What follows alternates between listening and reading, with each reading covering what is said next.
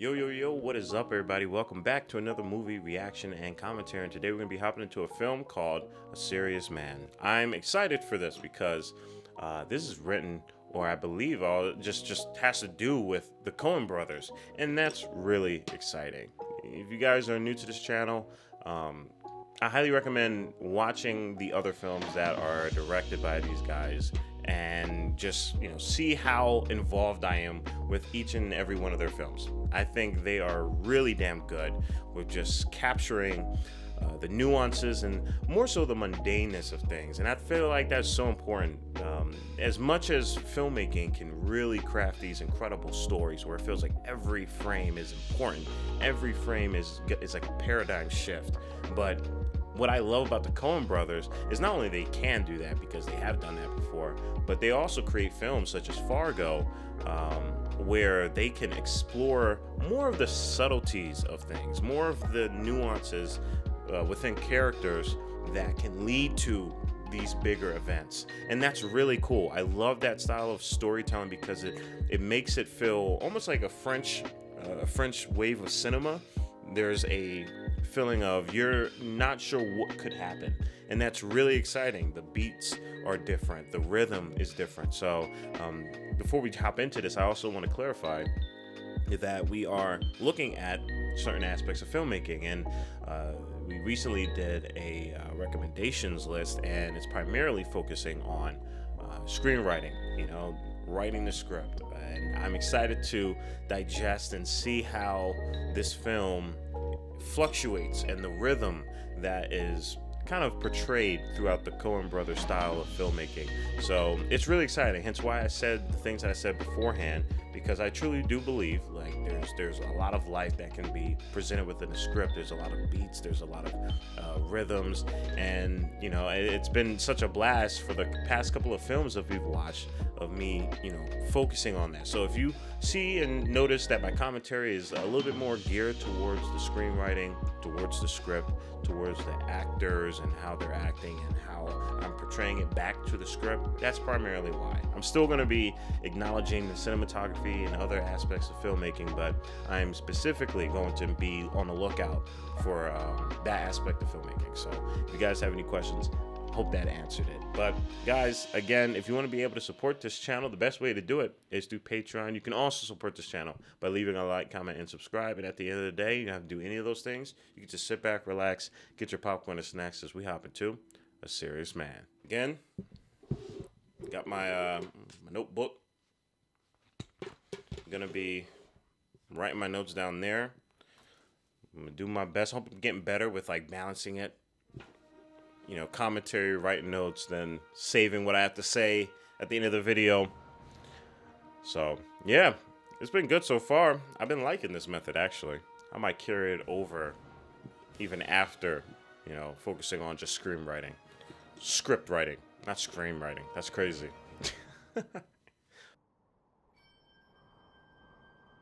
Receive with simplicity everything that happens to you. All right. Basically meaning, don't think too deeply.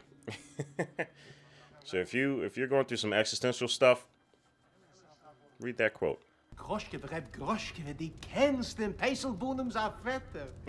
This is interesting. This is so interesting. I was not ready for this, but that's good.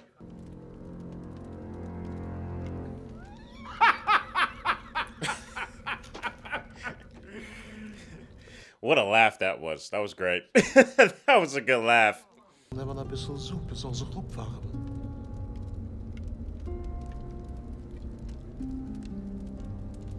Well, yeah.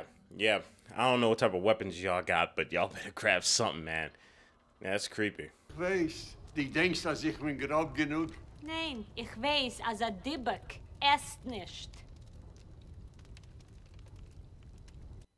Man, this is awkward as heck. This is awkward as heck. This dude just walked in, acting like he was somebody else. Ich fühl nicht, als geht. Ich will ein Mensch tätet eine Mitzwe, und also bedankst du ihm? Man, yo, what the heck? What? This is so interesting. I was not ready to dive into this. This is weirdly funny, though.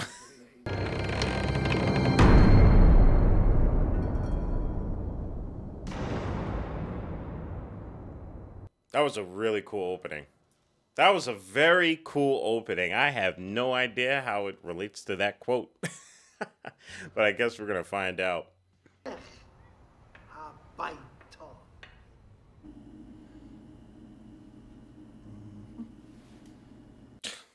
Every time I see this dude, he reminds me of Joaquin Phoenix, but he's also the guy from Fargo season 3, right?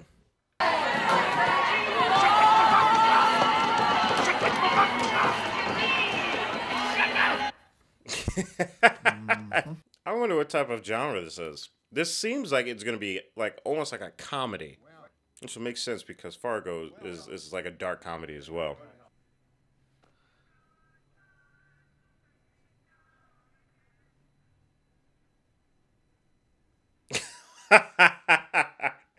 Yo, man. Yeah. I feel for this kid.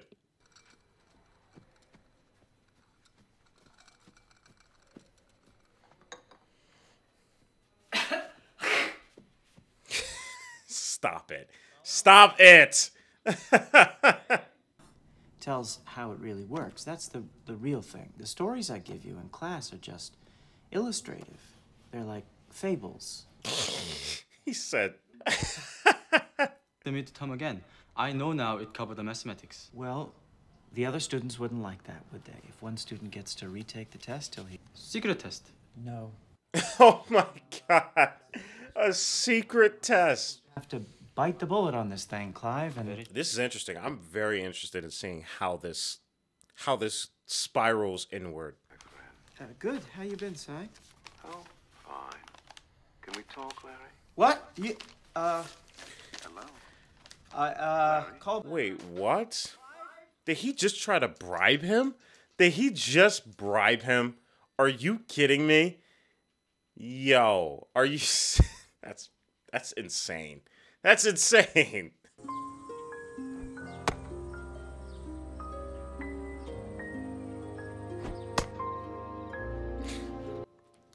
This is so interesting. This is so interesting because everything I said at the intro, I feel is gonna like somehow come to fruition here. It's taking everything that I love about the Coen brothers and just kind of almost feels like it's hyper focusing on this. The setting feels a little bit smaller.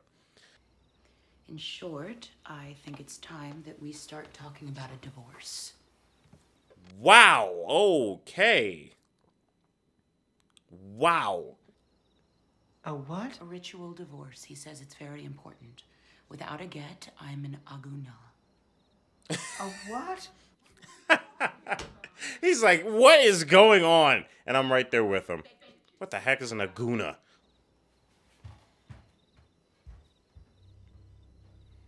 But that's like pretty... That sucks.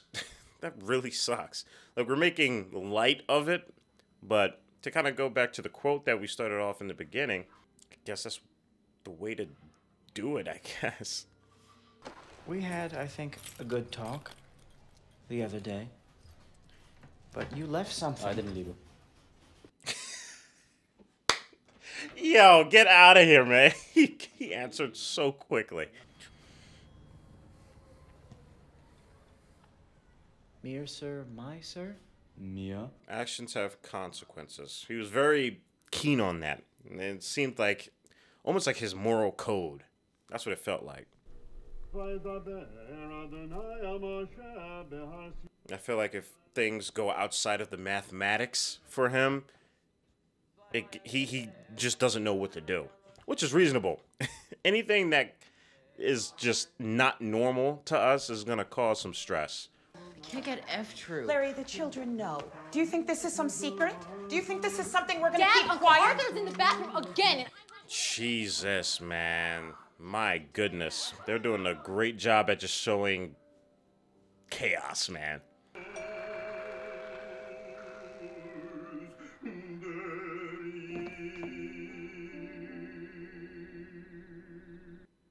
He's He's in this too.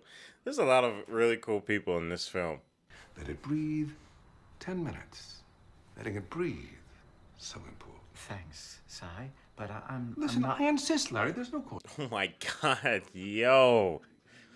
I think I'm starting to see a very interesting thing with this character.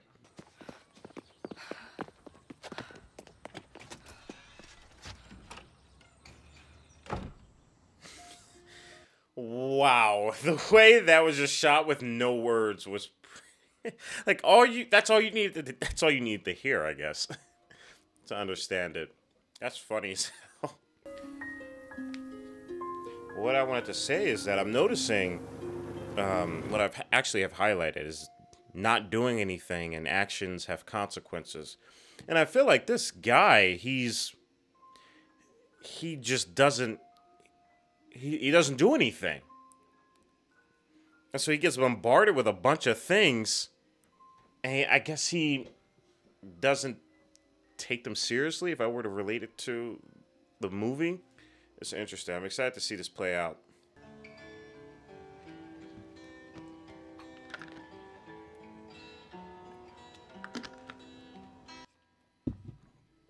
I also want to say, too, I really love the color grade of this film.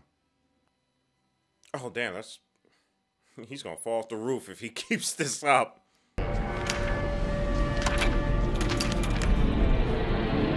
Larry? Hi. I wonder how he feels about that. That was interesting. I don't know that math at all. Denigrating you and urging us not to grant you tenure. Why? What? Why? What the heck? They're basically trying to F him over. Everything seems to be effing him over. Question about that. Let me reiterate. No cause for concern. I only speak because odd concealing it. Yeah, my thing is that he's not like, he's just not confronting. He's not standing up for himself. But man, it's so interesting. I have a lot of things that are in my mind, but I'm just going to let this film play a little bit more out because I don't want to sound crazy. But I feel like I know what's happening here. You can tell it's... Lines of poplar. What's going on? Nothing. Larry? Yeah? You go to Siegel's... Man, there is so much happening. It just feels like his life is just out of order. It's out of order. And him not understanding the mathematics of his life is also interesting too, if I were to relate back to the previous conversation. This dude Sai's always hugging him. Why is he always hugging him? This actor is hilarious, man. The children not being contaminated with the tension, the most important. We shouldn't put the kids in the middle of this, Larry. You're gonna take his kids away too? Dude, you better plant your foot down. Absolutely not. It's Child's bar mitzvah. Larry. Sai and I think it's best if you move out of the house. Move out. Oh my God, bro. If there's any time to be a serious man, it's now. Dad! Chinese guy! Go to crash. Go to crash. What? He did leave the money. This is defamation. It doesn't make sense. Either he left the money or he didn't. Please, accept the mystery. Did he just say, accept the mystery? Man, dude, this guy's life is just... Oh, man. I would have lost my mind. I'd be an enemy of the state by then. That I thought was one way, turns out to be another. Then it's Yep. an opportunity to learn how things really are. Yeah, I think that's his thing. He's not forcing himself to confront and learn the absurdities of the world. Like, you can't just sit by and let chaos just annihilate you. Me to cover for him. Come on in.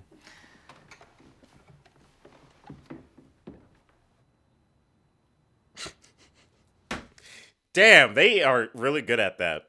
just cutting to a front shot, a profile shot. Man, it's just good.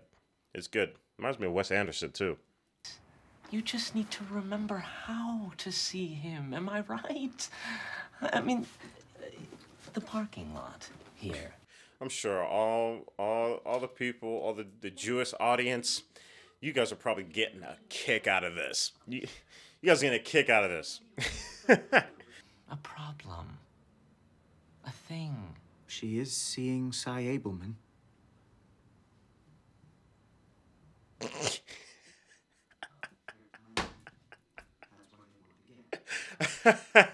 He's like, oh. I'm like, yeah, man, you probably should have listened a little more.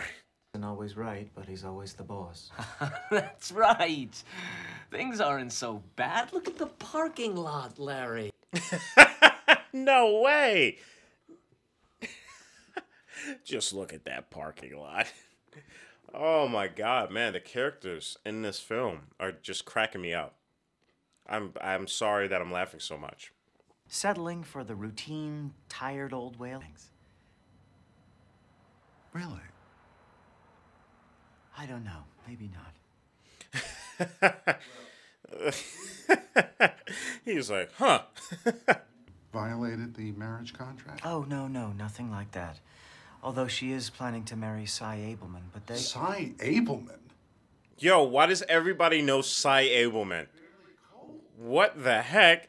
You little bastard! You gonna send your mother next? Little bastard, I want to see you! Oh, man. Oh, damn. Yikes. That's... Damn. That's not gonna make his life any better. Santana Abraxas? You request the main selection at the retail price by doing nothing. It's automatically mailed to you. Plus, This theme of doing nothing and him still getting screwed over is just consistent as hell. And it's freaking him out. Is it F Troop? No, Mom's real upset.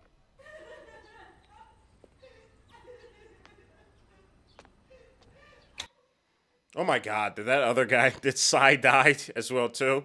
Did he die too? Because they were hinting at something happening with his car. But then, I don't know. Somebody has to pay for Cy's funeral. His own estate is in probate. You are not about to pay for his funeral. No, don't you. Stop it. Dude, come on. So what does it all mean? What is Hashem trying to tell me, making me pay for Cy Abelman's funeral? And did I tell you I had a... And those are answers you can't get... Those are questions you can't get answers to. Seeking other messages, he finds none. He looks in his own mouth. Nothing. He looks in his wife's mouth. I think what I'm getting from this is that he's just trying to make sense of it, you know? Maybe it's just not for us to make sense of. Tell me, Rabbi, what can such a sign mean? So, what did you tell him? Right, like, what was the answer to that?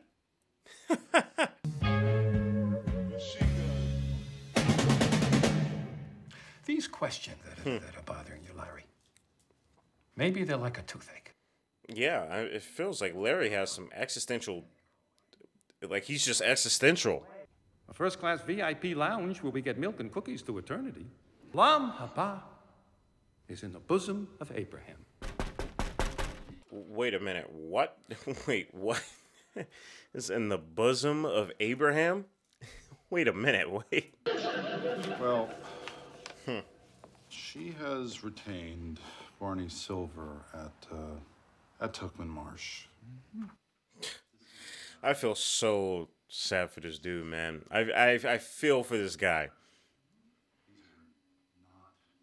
I feel like a fly on the wall witnessing this guy just getting blindsided by just all the unexpectedness of life. Well, how about at Rabbi Marshak's convenience? Well, what could I give? It really is heartbreaking that he really can't. He can't express himself. You know, he's just being hunkered down. H bar, okay? The uncertainty principle. It proves we can't ever really know what's going on. That's good. That's good. That's a great shot right there. I'm a serious man, Larry. I know that, so if I've got it wrong, what do So simple. See Marsha. Receive everything with simplicity. I fucked your wife, Larry. I seriously fucked her. Yo! Whoa! Yeah, man, you gotta rage, bro. You gotta rage. Can I help you? Do you want to come in? No. It's cooler. Oh. Damn. Hey, bro. Oh, man. Whatever. Chores that you'd, or just help with something? I've decided to help others, you know? Bro, she has not blinked. Oh, no. Bro, you are in the spider web right now, man.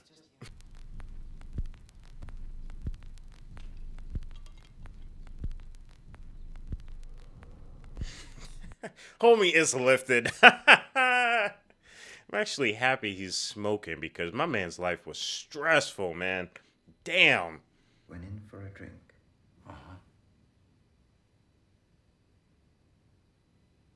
Does Arthur drink? No. Man, I love every character in this film. This film is contagious with how just captivating it is.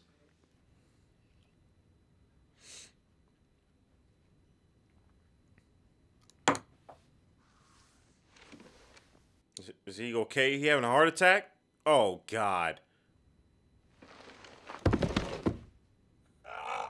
Oh. That's not supposed to be funny. That is not supposed to be that funny. Oh, my God. Jeez, man. He can't get a break. Wednesday? Okay. Don't worry. Doing nothing is not bad, ipso facto. Dude, there's that doing nothing again. That doing nothing, I swear, in the script is probably underlined.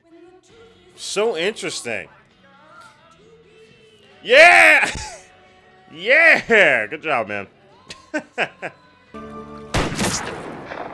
Whoa! There's another Jew, son. Oh, hell no. Okay, oh, wow. I was about to say, dude. I was about to say, man. I was about to say. That was really gonna tick me off. I was gonna be like, dude, you might have to kill these two. That was insanity. Why did they do that?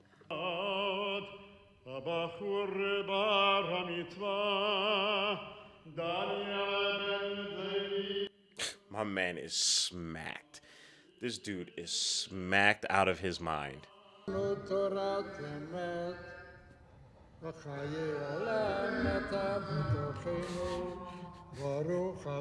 Yeah, this was probably a terrible time to smoke up, man. What? His friend is just as high, bruh.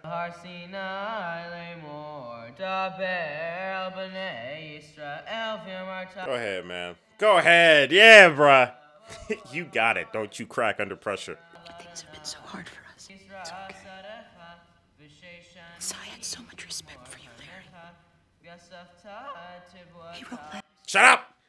Shut up! Shut up!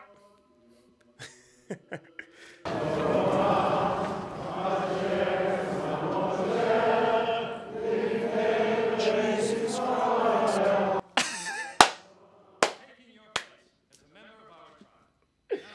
The levels of hilariousness within him just saying that is just...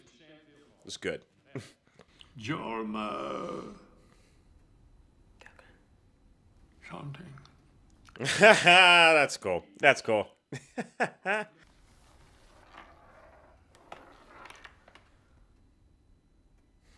Be a good boy. That's dope. I love that. That was really cool. The quote that he said was crazy. When the truth is to be lies, when all hope in you dies, then what? That's interesting. What are you gonna do, man? What are you gonna do? Hey. He's giving him a passing grade. Or is he? I don't know. Any decision I'm fine with, man. You've been through hell, bro.